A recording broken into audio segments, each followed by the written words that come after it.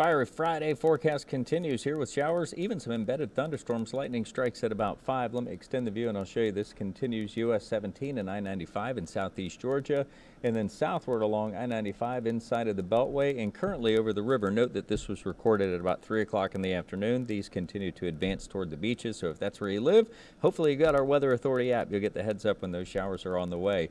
Here is subtropical storm Dawn continuing to take some shape. Actually looked a bit more impressive this morning, unwinding a little bit and expected to maintain around tropical storm force strength rather at 40-45 mile an hour winds. There's 3 areas of high pressure surrounding that tropical system, and it's going to kind of do a Pong effect as it bounces around in between Bermuda and the Azores. Scattered showers, locally heavy downpours, gusty wind, all part of our forecast here for today, and that continues through about 10 o'clock tonight. Like last night, we'll wind the showers and storms down, only to see them come back into our Saturday forecast. About 8 to 10 o'clock, we could see light activity near I-75, but it's after the lunch hours the heat continues to build, fueling more of those showers and storms. But like tonight, and we'll see it again this weekend, most of it coming to an end at about 9 to 10 o'clock. Better rain chances on Sunday as those numbers continue to stack, and that's a soggy start to the work week, although we start to see the pattern shifting around midweek next week with a reduction in the coverage. Some models actually less than that 50-50 shot.